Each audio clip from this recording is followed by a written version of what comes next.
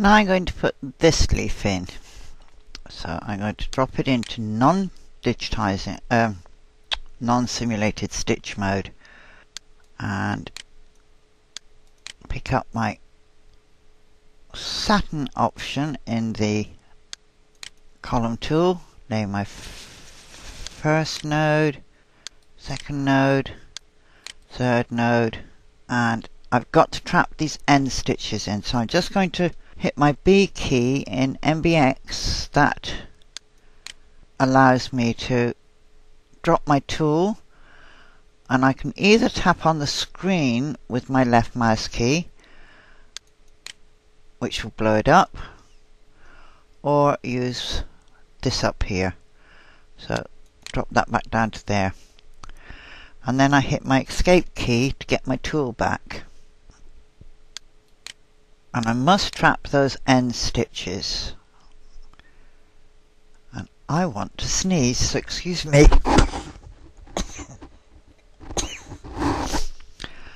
Oh, don't know where that snuck up from. Now,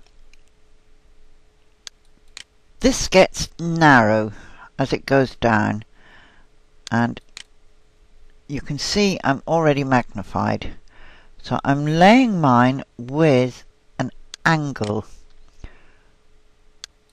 so as my stitch lengths don't get too short.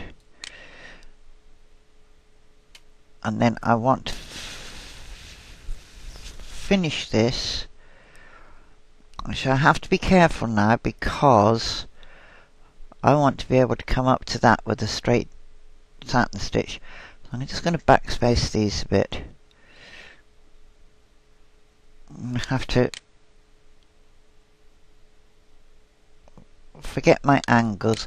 But one of the nice things about MBX is it tells you what width your stitch is before you drop the node in. And what we don't want is too narrow a stitch. I'm going to drop that onto that line, bring it over to here, and that tells me that one is 2.56, which is okay. There's the top of my leaf, just touching the end of that petal there.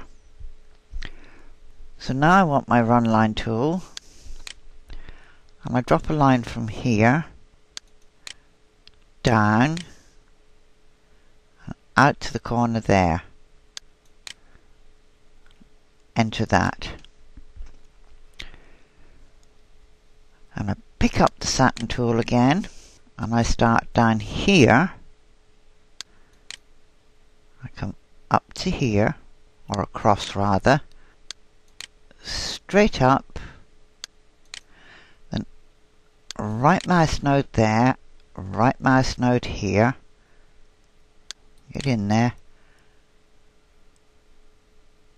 just invade the bottom of that, bring it over to here, and then finish that off. And before I go any further, I'm going to set the size on this one, or the density rather, that one. Hold down Control, highlight that one, come into Object Reshape, Object Details, Mikey. Bring that down to about 97. Tell that OK. I don't want it too heavy. My machine doesn't like it heavy. It actually objects. So let's just drop that down. And there it is. Now, whether my density is correct or not, I won't know until I go to stitch it out. That's what will tell me. I can't see here on the screen if this is dense enough or loose enough. I have to see it stitched.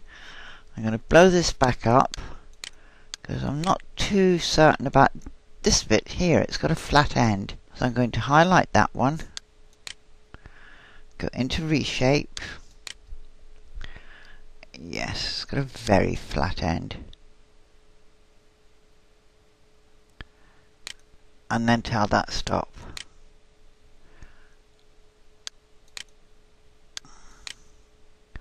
That's better. Okay, now we're set up to come up here and out onto that one. So, let's take this up, bring back the graphic, go back into non-simulated stitch view, pick up my tool and right into the center of that digitizing maze and start clicking up, and I'm using right mouse clicks and then slightly angling my fill. I've got to trap this end stitching and I've got to get up onto that petal up here, like so. And that's a little bit empty, so highlight it,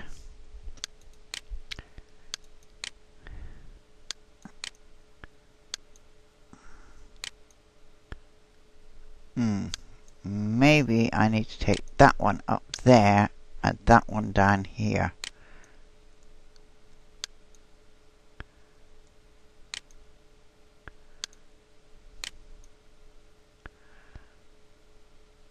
I don't like the turn on that though.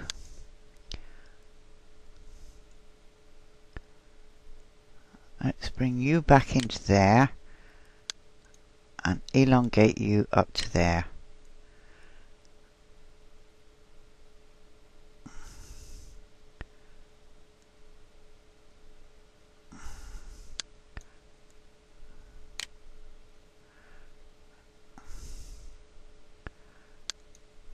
I'm just altering the angle of my fill.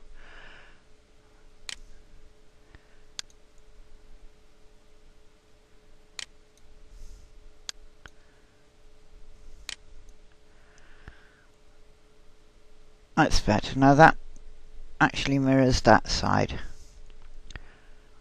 I'm going to tell that stop. Right, that will do for that. And I've obviously come out too far here. So, I highlight that. I'm going back out of simulated stitch mode into reshape. I'm going to magnify this back up. Oops. Right. Just bring him in. Is that matching that trace line better? I need to get rid of my graphic to see where my original trace line was. That's my original trace line in there. So let's just move him onto the trace line.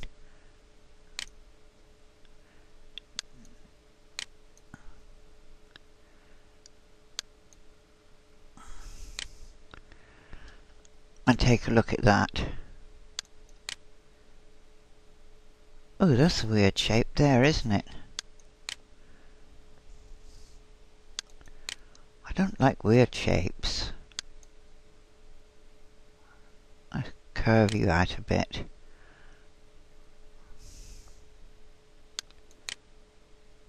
That's better. Now it's a nice smooth line. And now you can't see a break coming up here. Right, let's drop it back down. Move back up.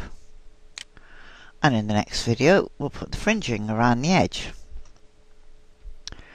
Now you might think having green fringing is weird. But hang on.